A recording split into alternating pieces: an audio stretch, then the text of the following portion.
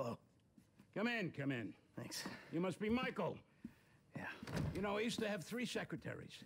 Now I have to make my own coffee and give myself a happy ending. See, the ships are coming in, but the walls will hold us. Nelson in Naples. Pluto? I said Mars, you cocksucker! Shoulder of Orion. 2. Devin Weston said you were a fan. Huge fan.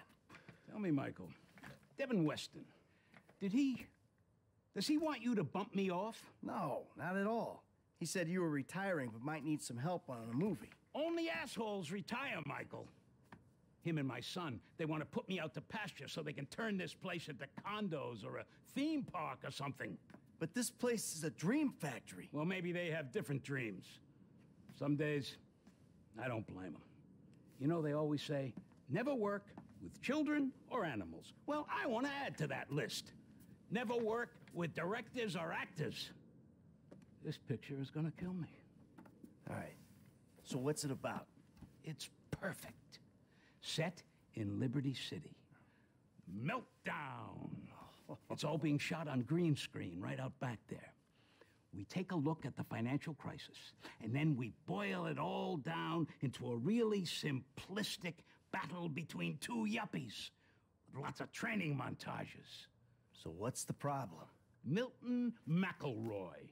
I cast him in the second lead because he's cheap. 0 talent, incidentally. Well, he's got this new agent, Rocco Pelosi. He's been hassling us about renegotiating the deal. So now, he's holding up shooting until he gets paid. That sounds problematic. It would be if the director wanted to shoot. Anton Baudelaire. Ever heard of him? That doesn't surprise me. Now he's having a mental breakdown, pissing all over himself who knows where. All right. Looks like you got yourself that new assistant. But no happy endings. I love you already.